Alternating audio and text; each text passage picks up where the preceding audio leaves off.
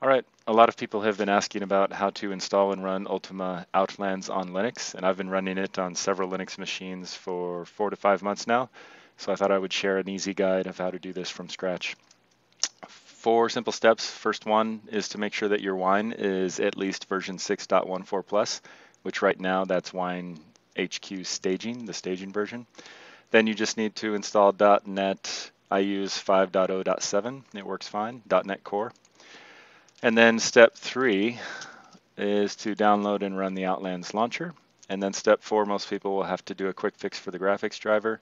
And then finally, this would be the command to launch Outlands. So we'll do the demo here. So first thing, step 1, you can follow this guide on the WineHQ wiki. This will tell you how to install and update Wine for your particular version of Linux. I'm using Ubuntu. I think a lot of people use a Ubuntu or a derivative. Just be sure to run each of these commands, like the first one here, adding the repository key, adding the repository, and then installing the HQ staging version here. So once you've done that, you should be able to type wine version, and as long as you see at least 6.14 staging, you should be good to go. This is the machine that I'm demoing on. It's running KDE Neon, which is a Ubuntu derivative, 20.04, and it's an NVIDIA GeForce GTX 1070. And also if I do LSB release, here you can see it's a 20.04 codename Focal. So for the WineHQ, I did this one. I added this repository. Okay, so once you have your Wine version working properly like this, you will just need to make a directory to install Outlands and Wine, so I'll just call it Ultima. So I'll be in the Ultima directory for my working directory, and then follow the steps. So the first thing is to get the .NET Core desktop runtime, and so you can Google around and find that on Microsoft. This is what the page would look like when you get to the download for the desktop runtime installer. And then you have a link here to download it manually, or a direct link that you can copy.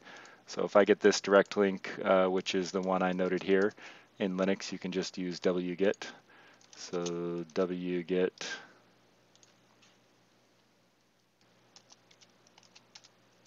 let's see if that works. Nope. Wget, there we go.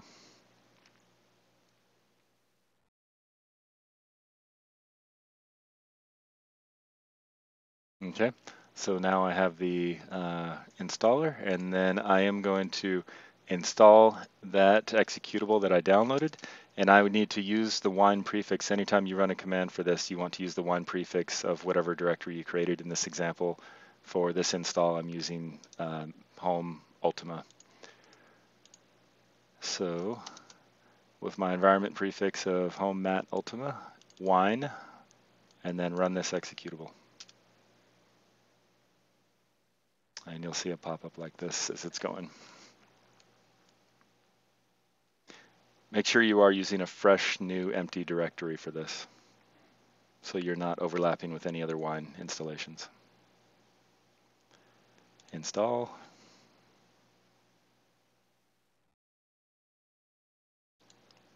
Close. Okay. So then the next step would be very similar. We're going to get the Outlands installer.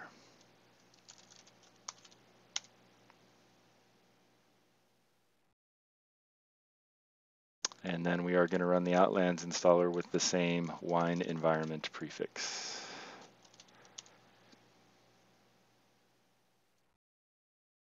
And I'm going to click OK to install Ultima Outlands. An update is available, yes. Now it's going to take a while to download Outlands, so we will speed up the video.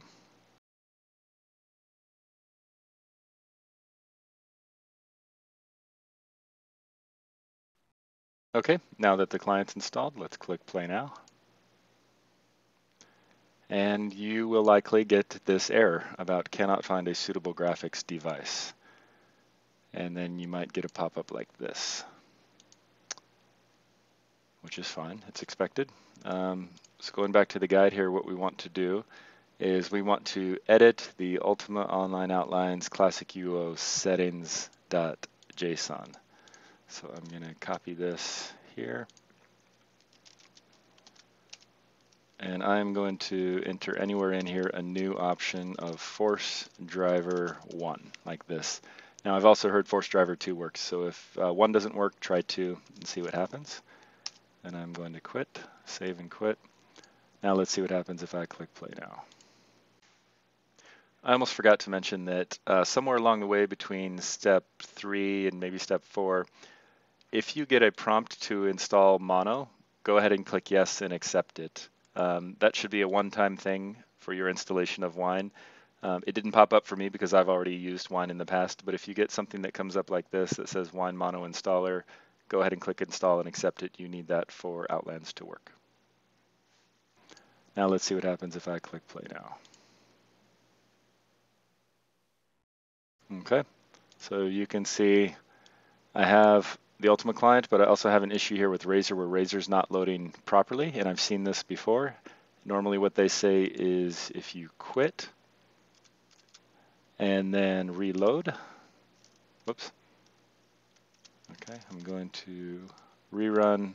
So I have a command here. This is the command that you should be using from now on to run your game. So it's your wine prefix of the directory you installed in, and then wine windows command start / Unix, the folder where the wine is, yada yada yada, Outlands.exe.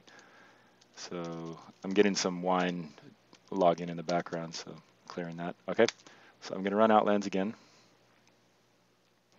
And what is coming out is these processes may cause patching issues. Terminating these, I want to terminate the old classic UO. Yes, that was the bugged Razor that I terminated. Now let's try again. So quite often Razor fails like that on the first try. And sure enough, now we have Razor and we have Outlands. And it should work just like any other client. And here we go. You can see the client and the world map. Before the world map wouldn't work, it's because the version of Wine that I used was too old. It was Wine Stable instead of Wine Staging. So that's why we make sure to use Wine Staging. But the audio, the sound, the music, everything is working fine. So that's how you can install Outlands on Wine on Linux. And just remember to use this command to launch your Outlands. And it may have created a desktop icon. I don't know. You might find a better way.